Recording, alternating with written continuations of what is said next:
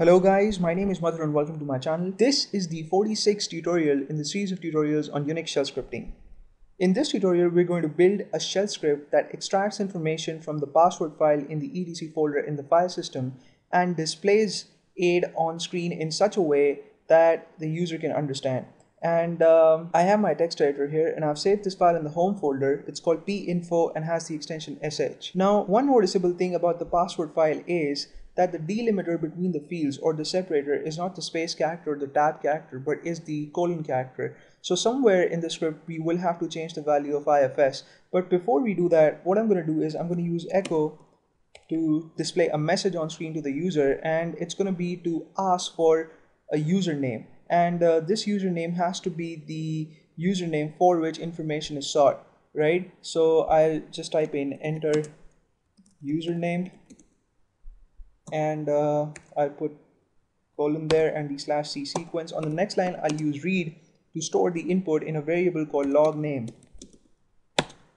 Now, what I'm going to do is I'm going to use grep to extract that line of information from the password file, which consists of the username that has been just provided to us. And the way to do that would be grep space $log name, and $log name here consists of the input that has been provided, and then I'll have to type in the path of the file in which I want this pattern to be searched, and that's going to be /etc/PA_SSWD. And what I'll do is I'll assign this line of information to a variable called line, and since I'm concerned with the output of this command, I'll have to put the entire expression within reverse quotes, right? And on the next line, I'll change the value of ifs, and I'll give it the value colon, because that's what the field separator is between the fields in each row in the password file. And now we can set our positional parameters with the value that's stored in the variable line. Remember, line here contains information about the user whose username has been provided as input in the shell script. So set space $line will do the job for us. And now, since our positional parameters are set, we can echo them out one by one on screen. And since the username field is the first field, its value must have been stored in the positional parameter $1, and that's why I've used my echo statement on line 6 to first display a word username and then the value that's stored in positional parameter $1. And on line 6 I have one echo statement. On line 7 I'll display the user ID, and I have skipped the password field because if you guys remember, the password is always encrypted and it is denoted by the character X in the password file, and that's true for not just the user accounts but also for system accounts. So root will also have an encrypted password, and all the other system accounts will have encrypted passwords, and you will have an encrypted password as well. So there's no point just showing the symbol X on screen for the password, right?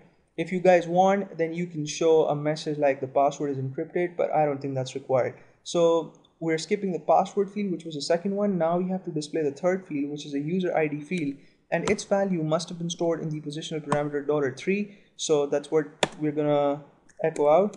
On the next line, I'm gonna display the group ID field, and since that's the fourth field, I'll type in $4 here.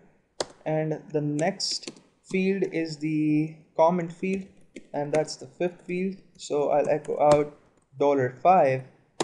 And the next field is the field for the home folder, right? And since it's the sixth field, its value must have been stored in the sixth positional parameter, so $6.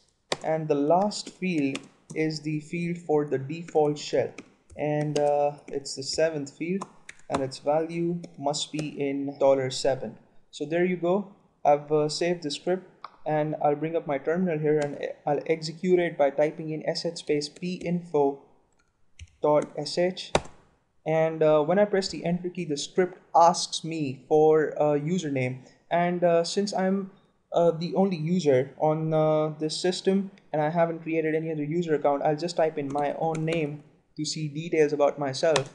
And when I press the enter key, you see that I get all this information. The username is Madhur, the user ID is 1000, the group ID is 1000, the common field is the destruction tool, and the home folder is /home/mother, and the default shell is as you can see, it's bash, and its entire path is being displayed. So the reason why I created this script is because when you look at the contents of the password file, you cannot make much sense out of it unless you know the meaning or the significance of each of the 7 fields in each row, right? So in case you forget, you can always keep this script file in your home folder or somewhere in your file system, and you can execute it and have an idea about what the meaning of each field is. I hope this tutorial was entertaining for you. I'll see you guys in the next one, where we'll discuss something important again. Thank you so much for watching this one, and I'll see you in the next one. Please subscribe to my channel.